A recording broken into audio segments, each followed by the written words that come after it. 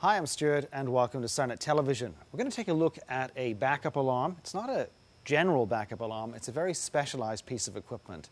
So I'm going to quickly step behind the counter and we'll check it out. The product is from Brigade. It's a company from the United Kingdom and we have it here available on SIRENNET. So let's go check it out right now.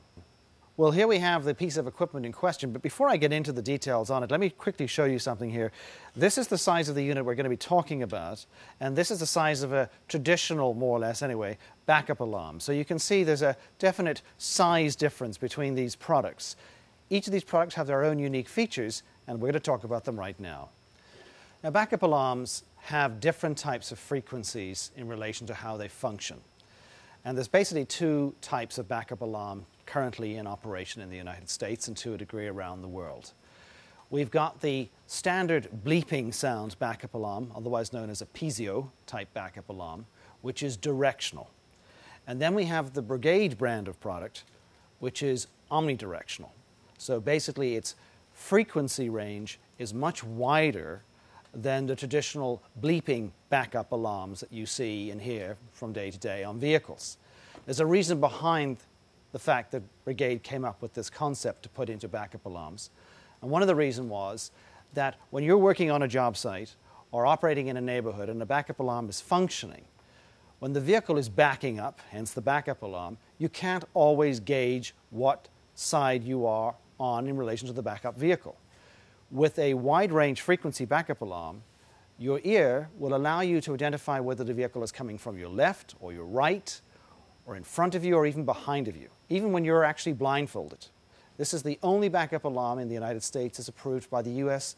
National Council for the Blind. Now, I'm going to turn this on. I'll do it in a second. This particular unit, by the way, operates at 107 decibels at 1 meter. The tech specs, of course, are available on the website, so you can check those out. But the fact that it operates at 107 decibels is pretty loud. But the most important thing about this particular alarm as well is noise pollution. The reasoning that they're using the sound that you're going to hear, which is a swoosh sound, it's difficult to describe, you'll hear it when I turn it on, but basically that sound dissipates after the 1 meter. So in other words, if you're in an alleyway and you're backing a garbage truck down that alleyway, or you're in a crowded street and it's late at night, i.e. 1 or 2 in the morning, and you want to get some sleep, you're not necessarily appreciative of a backup alarm waking you up in your apartment or home or whatever that may be. Whereas with the omnidirectional systems, that will reduce the noise pollution. So we have a lot of cities mandating the use of this type of backup alarm. Now, this particular unit is very large, as you can see here, and it could be used on a dump truck. But essentially, it's designed at the quarrying industry. So in other words, on mines and quarrying operations, this alarm has had tremendous success because it means that the people in the field can identify from what direction the very large quarry truck is coming from, or as I say in the UK, lorry. So let me go ahead and turn this alarm on. Now, we are inside a studio, so it is loud, but I'll just show you something in a second. Now, my microphone is on me, but I can clearly hear that this sound is in front of me. So I'm going to do a little experiment. I'm going to move it off to the side, and I'm going to put it behind me, and I can identify from what direction this is coming at.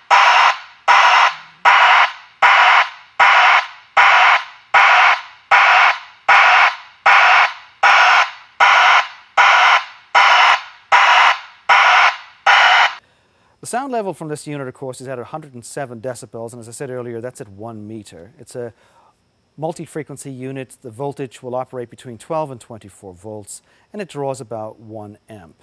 It does conform to SAE J994, which is a US standard for backup alarms here in the United States. And again, it's very tough, and it is waterproof. In fact, it's IP68 as far as waterproofing goes. And it also is European market certified, so it's CE certified with the E mark. So again, this is a product that can be used both in the North American market and in the European market as well. Very tough unit. It's sealed against all the sort of crap that you might get out in the area of a mine. So again, dirt, grime, mud, it's not going to get involved in this particular unit. It's very robust indeed and very well built too. Well, there you have it, the 107 decibel backup alarm available from Brigade. It's available here on SIRENNET, so it's definitely something worth checking out. And as always, many thanks for watching. I'm Stuart.